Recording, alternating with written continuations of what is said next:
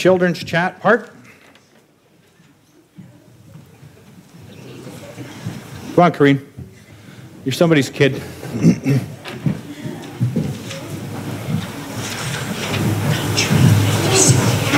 All right, group. What are the parts of the body that we've talked about so far? Ears. Ears. What? Heart.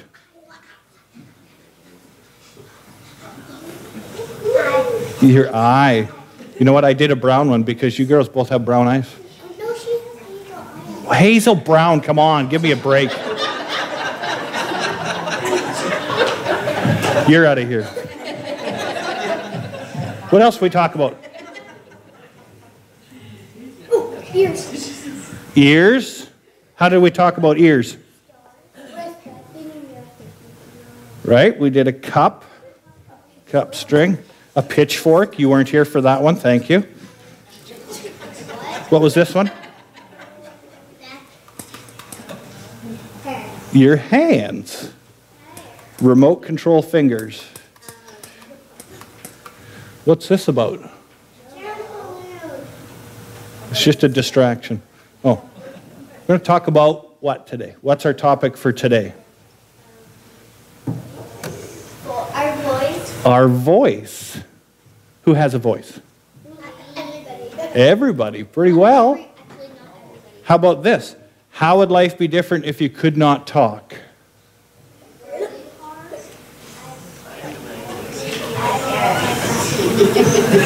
If you couldn't talk verbally, how would you talk? Yes, sign language. Or an iPad. Thank you very much. Again, you're going to get sent back to your room. What if nobody could speak? Would that make life a little different? If nobody could speak? A very silent place. But it would change us because as humans, we're made to communicate, and we speak, and most of us here speak English.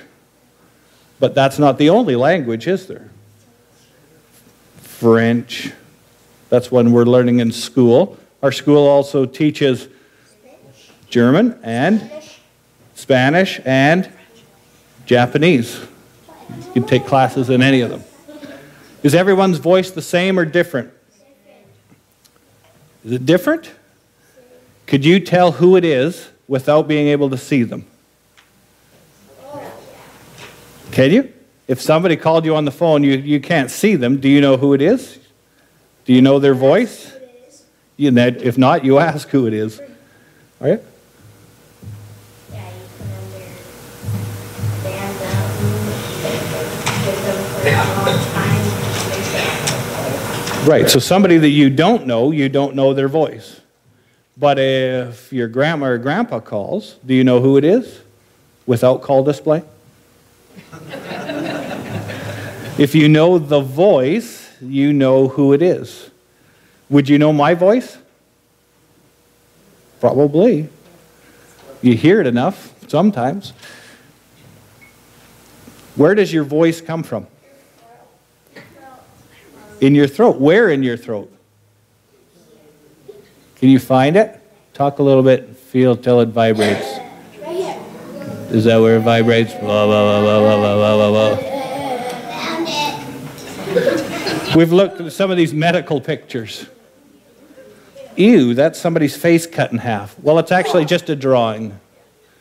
You see how big the tongue is as a muscle right over here?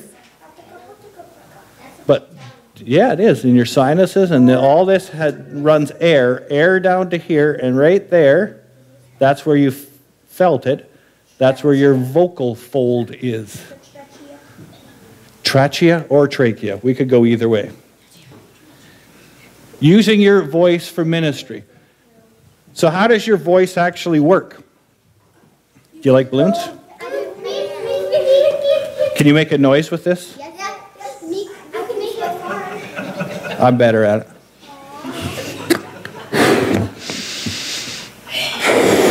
Did you say make it fart? Whose kid is this? That's how it makes a sound. Is that how your voice works? It just... No, it's not how it works.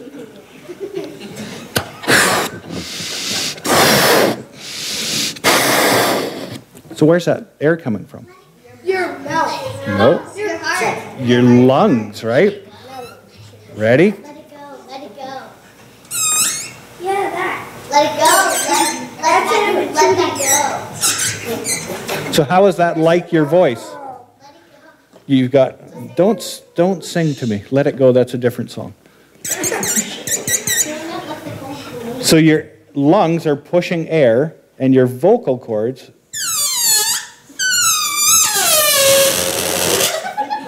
they change, which changes the sound of it.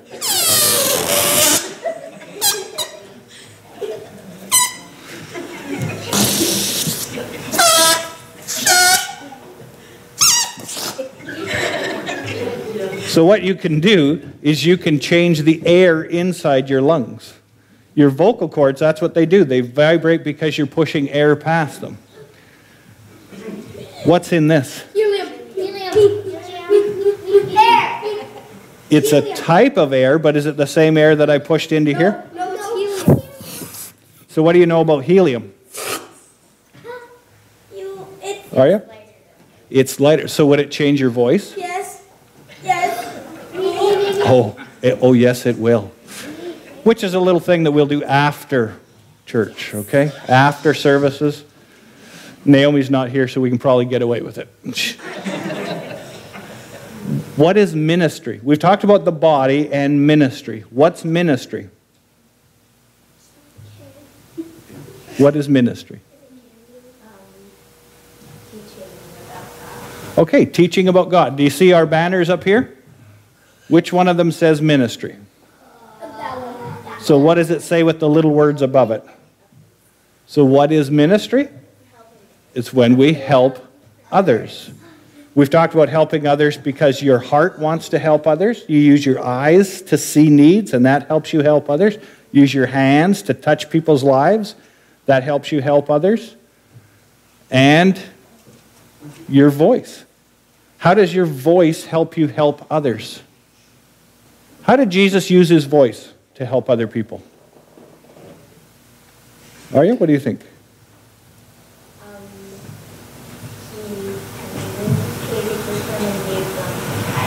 Okay, he communicated with people and gave them advice. They asked him questions, he gave them answers. Was that helpful?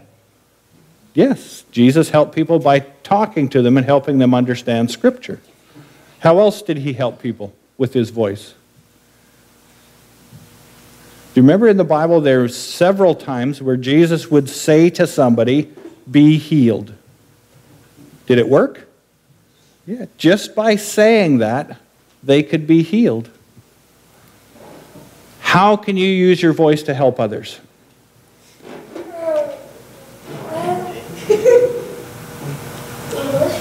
Okay, that's the language you're going to use, probably. How are you going to use that to help other people?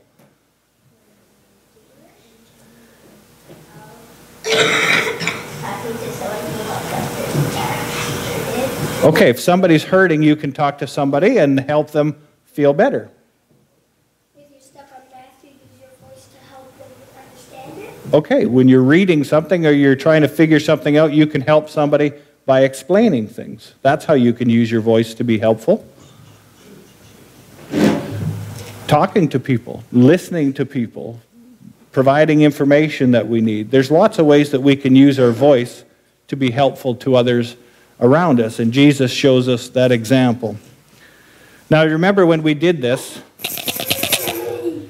here's your last bribe, okay? Next week we're not doing...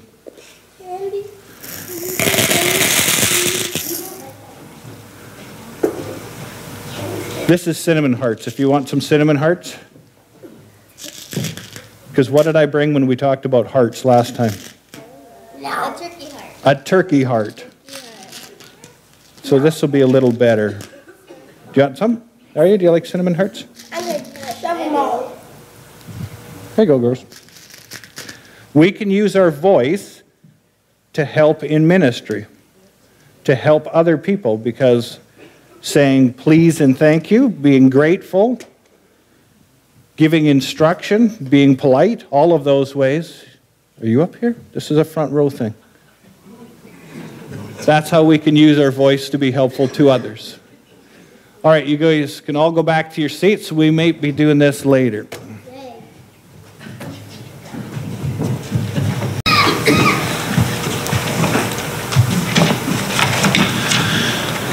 As we continue to think about being the voice of Jesus, the reminder that I want to start with is that our purpose is to follow Christ as his disciples. We've looked at each of these banners as we've gone along, each of these themes, and they all interconnect. Evangelism is connected to ministry as it is to discipleship, as it is to fellowship. And we're going to start a new series on worship, but they all connect together. And so discipleship is a key aspect of that as well. As the church, we're the body of Jesus, so we use our bodies like Jesus used his. We are at work at emulating his characteristics so that over time we look more like him, we act more like him, we think more like him, and we speak more like him. Each day and each choice brings us deeper into an amazing transformation. Today we're going to look at 4 aspects of Jesus' speech that we need to emulate as we're disciples of his today. When I consider the speech of Jesus, looking at the opportunity to read the Gospels and to see God communicating with people around him, it seems that he had 4 major topics that he spoke about. Different ways that he addressed the same sorts of ideas. Jesus' speech was helpful to people. Do you see that in the Gospels? He was helpful to people. When he spoke to them, it was a benefit to their lives. Can I say that mine always is? I think more than it used to be, but not always. Jesus' speech drew attention to sin. But how often do I do this? How often do I acknowledge the sin in my own life and say, you know better? Why do you do what you do? And when I speak to others to say, do you need some help overcoming that? It seems like that pattern is still there. Jesus' speech was grounded in the Word, so that when we communicate with one another, we talk about Scripture, we talk about God at work within us. Jesus, as he lived his life, he made Scripture relevant. He explained its purpose. He explained its transformational nature. He saw it from a unique way, and he took his time to speak to people about Scripture. And it was controlled. Controlled in the sense that Jesus knew what to say, when to say it, and how to say it. Those are disciplines that we learn from reading through Scripture, that God expects those same aspects of us today. To know what to say, to know when to say that, and to know how to say what we need to be speaking about. Just as with every area of life, Jesus sets the supreme example. He sets the supreme example of proper speech. And when we go into the Gospels, we see God using his voice to minister to others. In many of the familiar passages that we know quite well, in John chapter 4 through 26, that's the time when Jesus is speaking to the Samaritan woman. But in that background, the Jews and Samaritans not only didn't get along, but they really didn't like each other. They didn't trust one another. And it became one about spiritual superiority. We're closer to God than you are. God loves us and not you. And so that becomes an element that reads into this story. Jesus also is speaking to a Samaritan woman. Well, Jewish mindset is that women were not honored by God. That's kind of the short side of it. There's several different Jewish quotes that made the same sort of mention. And so Jesus, speaking to a Samaritan woman, makes the story come alive in a different way. She's at the well, but at what time of day is she at the well? At midday. That's not the common time to go and get water, is it? You're there because nobody else is there. So you have a Jewish woman who's an outcast. But does Jesus use his speech to minister? Does Jesus have a conversation that changes this woman's life? We've read of the other parts of the body. What does he see? What does he hear? What's in his heart that would change this situation so that when he spoke, it becomes a blessing? Were there parts of the passages, because we know it well enough, but to think through how it connects to this? Well, oh, Dick just left. Did you read that passage? It was pretty good. In chapter 4, verse 9, the Samaritan woman said to him, "You're a Jew and I'm a Samaritan woman. How can you ask me for a drink?" And then it has even the brackets in your Bible. It says, "For Jews do not associate with Samaritans." And the verse that was supposed to stay on there is verse 10. Jesus answered her, "If you knew the gift of God and who it is that asks you for a drink, you would have asked him, and he would have given you living water." He sets this up so he has a dialogue. They could have just ignored one another, but he sets it up to have a conversation that really gets to the core matter of things. If you knew who it is that you're speaking to, you would have asked me and I would have given you living water. Changes an everyday conversation into something of spiritual significance. This leads to a confession about marital relationships, her living status, questions about what God really expects from people in worship. Wasn't just getting a drink of water, was it? But sometimes just talking to people when you're down getting the mail together, when you're at the grocery store, or you're just visiting over this, leads to big topics. Then Jesus declared in verse 26, then Jesus declared, "I who speak to you am he." That's John chapter what? 4. It's the first time that Jesus identifies himself as the Messiah. Who does he identify himself to? A Samaritan woman outcast. Why? Because the conversation led itself that way. Because God knew what needed to be said and what needed to be heard. Jesus used his voice to help her. He could have used his hands, but she really didn't need a healing. He could have used his eyes and just said, "You know what? Samaria needs more preachers." He could have used his heart and said, "Man, I wouldn't want to be a woman." But what does he use? He uses his voice. And that act of ministry changes her life. The conversation changes her life, and it eventually, in a very few verses, changes the lives of all those around her. He knew what she needed to hear, and they soon got to the heart of the matter. We need to bring people the good news. Amen. We need to bring people the good news. We need to get beyond the superficial matters of life and have time to talk to people in conversations that have eternal significance. That's using your voice as an act of ministry. Jesus' speech not only helped people, but a way that it helped people is it drew attention to sin. And then said there's a different way to live. Not just pointing fingers at people and saying, "Don't do that, God doesn't love that," but talking to people about sin in their life as it is a real item and then helping them through it.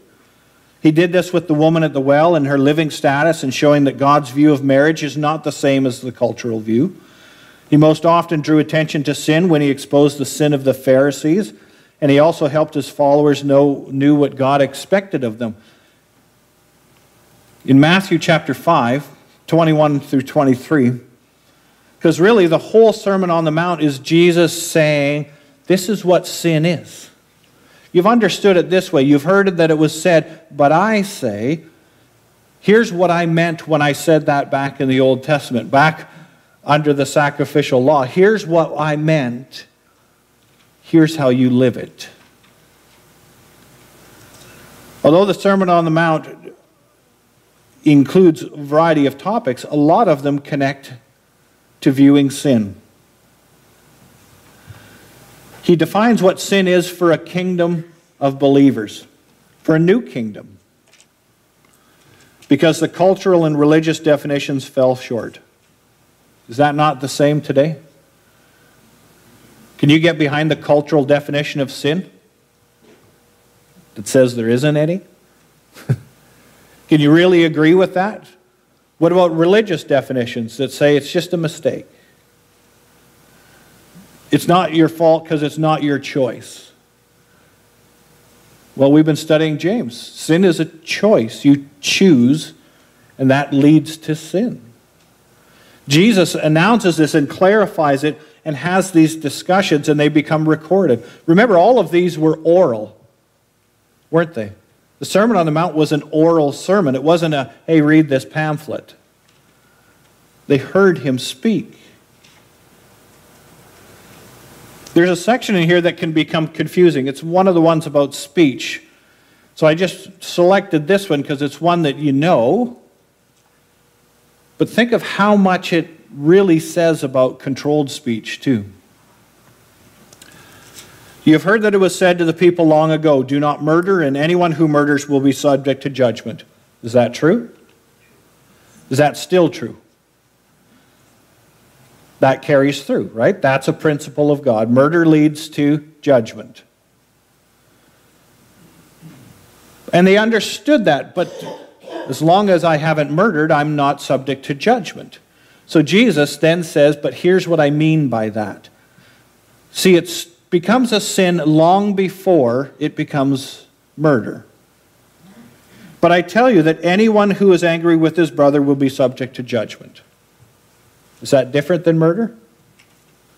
Everyone who is angry with his brother will be subject to judgment. Again, anyone who says to his brother, raca, is answerable to the Sanhedrin. But anyone who says, you fool, now here's a term that we know. You fool, the Greek in there is moros, which is the root of the word moron. You moron, will be in danger of the fire of hell. Jesus says that speech is very important. Because long before you get to killing somebody, where do you start? If you don't know how to control that anger can lead to you speaking about somebody, and you might use a term like raca, which was an Aramaic term, and one that we don't use. That meant you have no moral value. You are good for nothing. Does God agree with that? Is anybody of no moral value? Now their behavior, their actions are going to lead to judgment, but everybody is of moral value. So it starts in the terminology, in the speech. And proper speech helps us. We have to value people to help them. Anger starts the path to murder. Jesus let people know what God expected of them. We need to help correct people's inaccurate view of sin as well as help them. We need to help people change. Now, what about this? Just pointing out sin does not help people change. Is that true? Just saying that's a sin, don't do that, doesn't help people change. It's a part of that, because if you don't acknowledge it as sin, there will be no desire to change anyways. But it's going beyond that. Jesus used his speech to say, that's going to separate you from God, or is separating you from God. Here's what we can do about it. Speech that becomes helpful. A third aspect of Jesus' speech that we need to emulate is found in the truth that his speech was grounded in the Word of God. And there are key events, the most difficult times in Jesus' life, where we see him quoting Scripture. Matthew records 7 instances where Jesus uses the phrase, "It is written." In Matthew chapter 3, verse 16 through 4:11, it's one of the great examples for Jesus using that term. Once Jesus is baptized, he begins his ministry. He is tempted by the devil. Jesus uses the Bible in context to defeat Satan and temptation.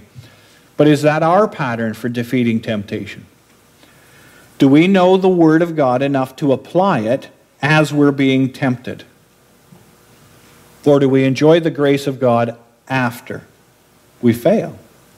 Jesus knew the Word of God enough to apply it during the temptation. This, by the way, is after 40 days of not eating. That would make me grumpy. How about you? 40 days of fasting. Are you really going to be in the mood for a debate?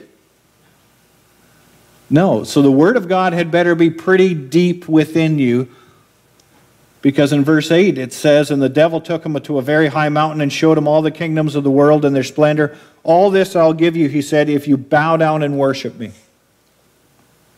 Jesus said to him, "Away from me, Satan, for it is written, worship the Lord your God and serve him only."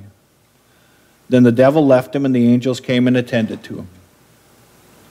We need to put the Word of God into our hearts and our heads so that we can speak the truth of God's Word accurately and naturally. It's a good time to brush up on those passages that we half quote and see if we're actually saying what the Bible says, to remember what the context is of the verses that we like to go to. If His Word is active in our thinking, then it will be active in our speech. Reading and learning the Word makes a big difference in your speech so that we can minister to people, so it becomes more natural in our conversation because we're being transformed in our thoughts.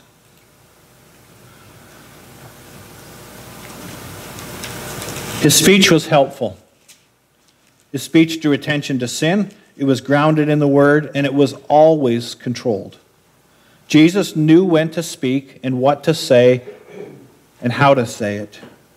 In Matthew chapter 9, 1 through 8, it records Jesus choosing His words very carefully. There are numerous examples of this. Jesus stepped into a boat, crossed over, and came to His own town. Some men brought Him a paralytic lying on a mat. When Jesus saw their faith, He said to the paralytic, "Take heart, son, your sins are forgiven." At this, some of the teachers of the law said to themselves, "This fellow is blaspheming." Knowing their thoughts, Jesus said, "Why do you entertain evil thoughts in your hearts? Which is easier to say, 'Your sins are forgiven,' or to say, 'Get up and walk'? But that you may know that the Son of Man has authority on earth to forgive sins." And then the story continues. Then He said to the paralytic, "Get up, take your mat, and go home." And the man got up and went home. When the crowd saw this, they were filled with awe and praised God, who had given such authority to men. So this is a healing, but what does it have to do with controlled speech? Do you see that in the text here? Because here's an example where He could have just spoke and the person healed, but He didn't. He didn't heal him. He says, "Your sins are forgiven." But what's going to be the evidence of that? How are they going to know whether his sins are forgiven or not? Nobody would, right? That's between him and God. So which is easier to say? I could tell this man, "Your sins are forgiven," and there's no evidence of it at all. But so that you would believe that my words have actual value, I'll tell him, "Get up and walk." And when he does that, are you going to doubt the first part?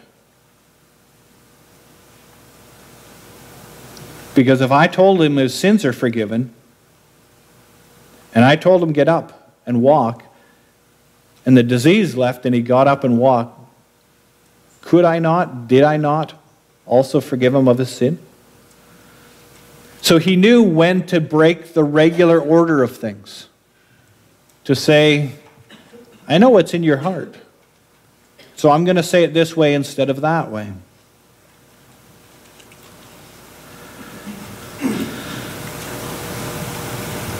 Jesus used His voice to help people. He used His voice to heal people. He used His voice to create the world. That's pretty powerful. Jesus knew when to challenge people, and He also knew when to let it go. He didn't address everybody all the time. He wasn't just a sin seeker. He wasn't just, "Oh, you people, you just frustrate me so much." He knew when to laugh and enjoy life, and He knew when to talk about important things. He knew when to defend Himself and how to get to the heart of the matter. He knew when a woman at the well wasn't just looking for water. He knew when to say, "You know what, you've probably got big questions about worship." And she did. And He answered those questions, and she runs back into town, and she tells everybody, "Come and hear the man that knows my life." And they do. They listen to her, and they come back. The last few hours of His life show great control of His speech, don't they? We read about him in the temptation, but what about at the crucifixion? Did Jesus control his speech then? Yeah, a lot. There are very few words that Jesus says going to the cross. Very few. I am thirsty. Very few times that he actually speaks. And when he does, they're all significant. He didn't defend himself. He agreed with Pilate. He spoke to his Father and his followers. While he's speaking with Pilate, he again gets back to the big issues. Pilate says, "What is truth?" And he says, "Here I am. Do you want to talk about this? I got time for philosophy. I'm just getting crucified in the next few minutes, but if you want to talk about it, we'll go into it." Jesus uses his speech constantly as a form of ministry. The Bible says a lot more about the need to watch our speech. It's an area of life that we can always be working on. James chapter 3, verses 1 through 12 is a great passage about the tongue being controlled. There are a number of proverbs which speak about speech, the power and the poison of the tongue. But this passage in Ephesians chapter 4 through chapter 5 and verse 4, it's transformational because it provides us a hope and a reminder about the impact that our speech has.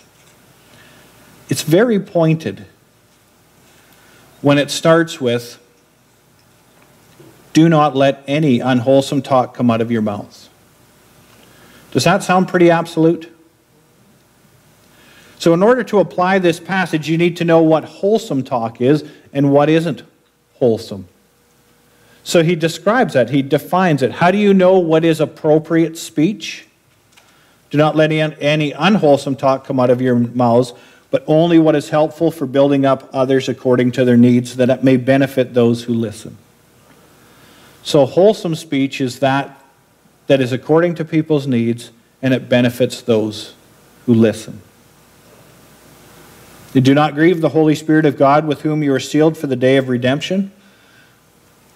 He then commands us to get rid of all bitterness, rage and anger, brawling and slander, along with every form of malice. Be kind and compassionate to one another, forgiving each other, just as in Christ God forgave you.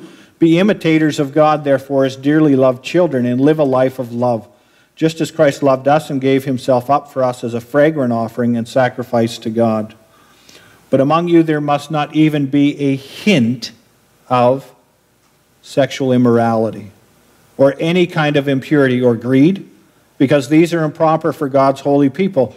Nor should there be, he gets back to speech, nor should there be obscenity, foolish talk, and coarse joking, which are out of place, but rather thanksgiving. It's a powerful passage about what we need to get rid of and what we need to replace it with.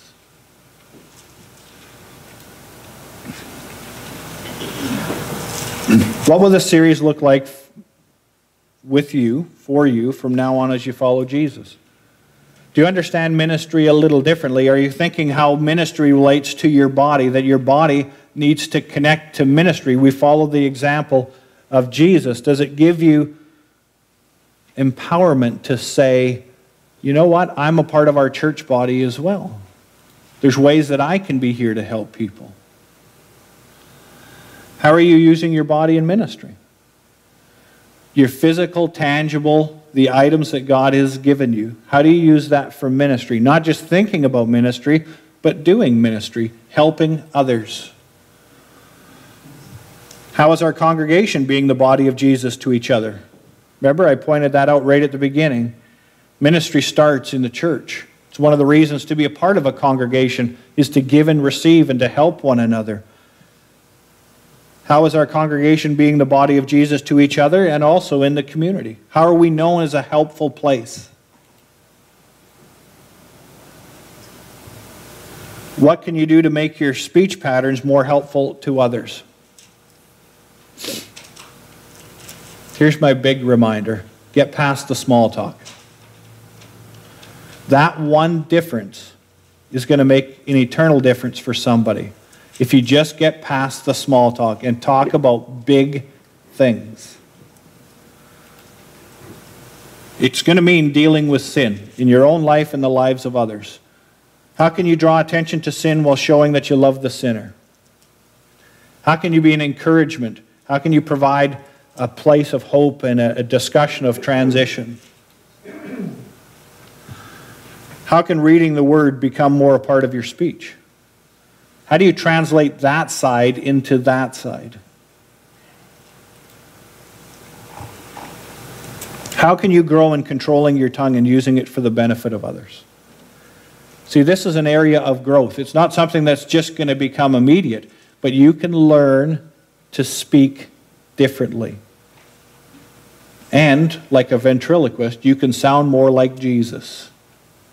You're not impersonating him. He's living in you. He's changing your speech. So more and more, you sound more like Jesus. You talk more like him because you think more like him.